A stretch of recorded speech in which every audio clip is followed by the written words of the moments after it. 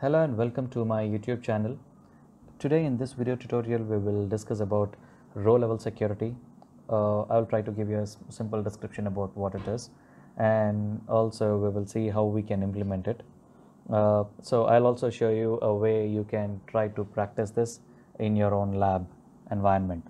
So row level security enables us to use a group membership to control access to rows in the database table. So as demonstrated in the picture, a group membership is we will be able to, through the group membership, we will be able to restrict access to the rows in a table. So what exactly this is? So the row level security simplifies the design and coding of security in your application. So the access restriction logic is located in your database tier rather than away from the data in another application tier. So you're basically separating the logic from the application tier. So you're putting that in the database now. So as an example, you can ensure that workers access only those data rows or data records that are pertinent to their particular department, rather than accessing all the records in the table. So to implement this, this will be implemented using a create security policy. This is a T-SQL statement with the help of our predicates created as an inline table functions. So this RLS supports two types of predicates. The filter predicates are the ones which will actually filter the rows for read operations. So we will see this in action, of course, and the block predicates to explicitly block the write operations. So the lab practice setup. So this is what I have right now. You would need at least a SQL Server 2016 or a higher instance. So I have a SQL file, so you can download it from my GitHub profile. So you just run the scripts in the same order as I explained to you in the video, so that you understand how we can implement RLS. So let's see that in action now. So I opened up my VM. Right now, as I said, instead of SQL Server 2016, I have 2019. Of course, the implementation is just the same as in 2016 as well. So I already have downloaded the file, so that I have it here. I just drop it down here. Okay, now let's go through the scripts one after the other, and I'll try and explain what's happening there. Okay, the first thing is there is a drop statement. So I really do not have that database at the moment. So obviously I will run the create database. So this is a sample database for this RLS experiment.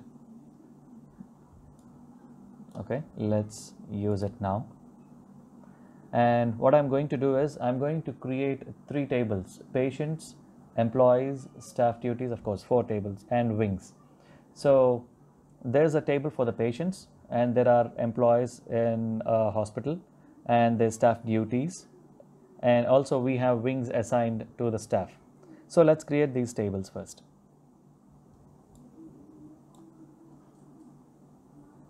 So patients table is created, employees is created, staff duties is also created now, wings is also created. Right, now let's create 2 roles, one role for nurse and another role for doctor. And then we will grant permissions on the patients table to these roles. Right. So now we are going to create a user for a nurse and doctors.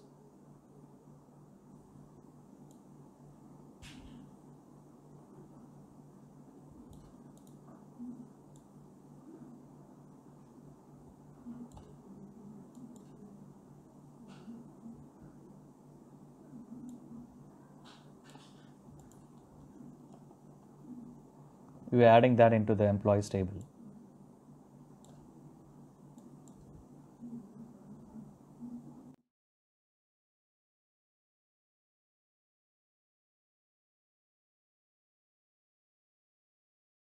So once we complete this, we'll have a few employees listed in the employees table. So now this is some data that we are going to insert into the wings table.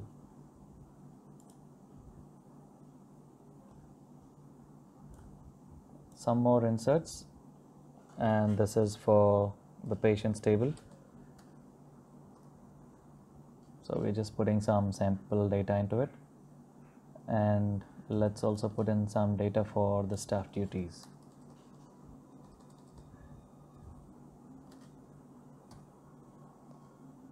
All right, I think we have our data ready. So let's look at what we have in the patients table. So there are some 7 rows, and as you see, there's a patient ID, a name of the patient, a room that he is in, and the wing that room belongs to, start and end times. So now let's try to look at the staff duties here. I did some joins on the employees table so that we can see the SQL username that the employee is actually using, and the wing that they are assigned to. Okay, so this is just the I'm just trying to show you the sample data that we have entered so far. Now let's get into the real part of it. Now, to enable row level security, as per Microsoft, they say that it's always a good practice to create a separate schema for these security objects. So as per that, we create a schema called RLS.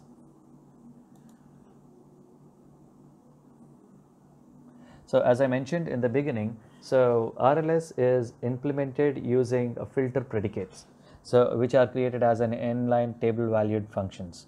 So we are going to create a table valued function here. So this is like here, actually you see this, it will, nurses only can see the patients who overlap with their wing assignments. So, and the doctors can actually see every patient. So that is what this function that's been written here. Okay, so let's just quickly go ahead and run it.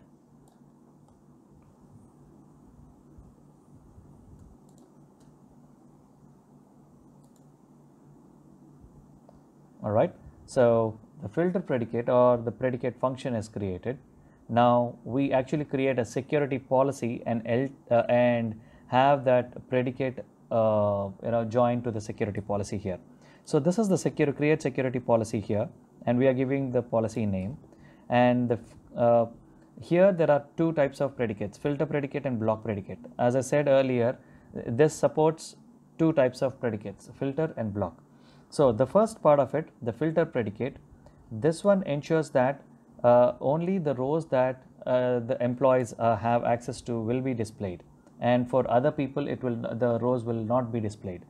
And the block predicate exactly does what it means. So it's actually blocking the write operations. So let's say if a nurse is trying to update or delete or insert update or delete any data that which she doesn't have access to, she will not be able to do it. So that is what basically a block predicate does. So that's going to block the writes. All right, so let's quickly run this and create the security policy. So that's, we have the RLS enabled now, right? Okay, now let's see it in action. So here I have a select star from patients. As you saw earlier, we have some 7 records, and we are trying to run it as this user.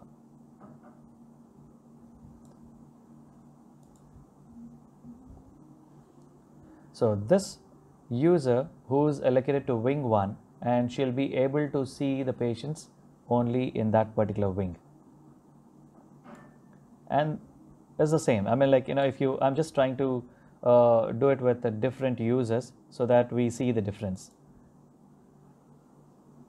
So this user has access to wings 1, 2, and 3, and hence she is able to see little more data than the previous user.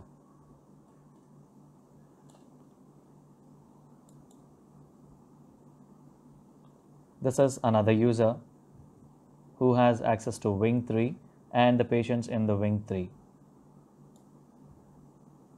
So this is a doctor who should be able to see all the records as per the filter predicates that we have given in there.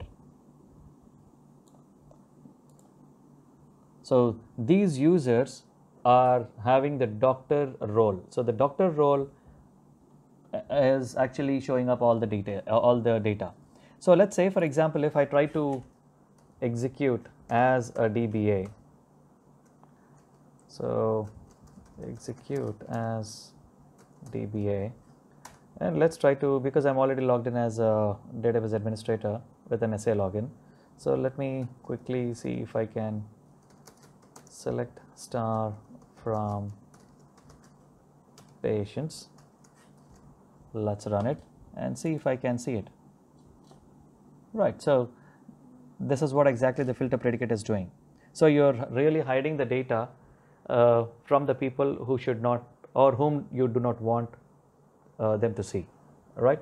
So if you want to include the database, the DB admins here, so yeah, you can modify the filter predicate, and so you should be able to do it, right? Now, so far what we have seen is we just saw only the filter part of it. So let's see how the blocking happens. So now we are looking at this user. So what I'm doing here is update patients set wing 1 where the patient ID is 6. So this is, let's say, a nurse. This particular user is running that. So this particular user, let's see what is the data that she can actually see. So she can see the patients with IDs 1, 2 and 5, and here she is trying to change to her wing a patient ID who has a patient with an ID 6. So let's see what happens here. Of course, I put it there that nothing will be affected. So let's see it in action. Yeah, because obviously in the where clause patient ID 6, because it's already filtered and it doesn't see the patient ID 6. So that's the reason there are no rows to be updated. All right. So now look at another case where she is trying to, we saw that she has access to patient ID 1. I mean, she does see patient ID 1. Let me show it to you again. So patient ID 1 is allocated to wing 1, so which she can see. Now here what she is trying to do is she is actually trying to set or change that patient ID 1 from wing 1 to wing 3, but she is actually not accessed or privileged to see the patients in wing 3, and she has been restricted. The block operations that's what does it.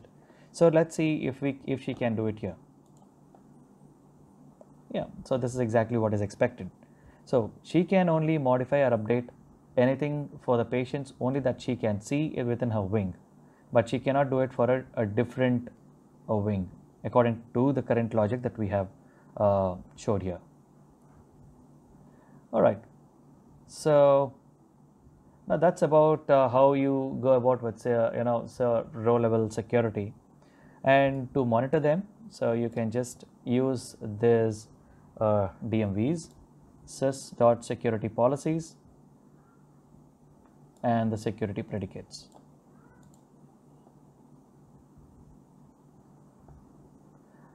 I hope this video is informative, and if you do have any questions or any feedback, do let me know, and you can always subscribe to my channel, and I'll try and keep posting more useful technical videos which can be helpful. Thank you.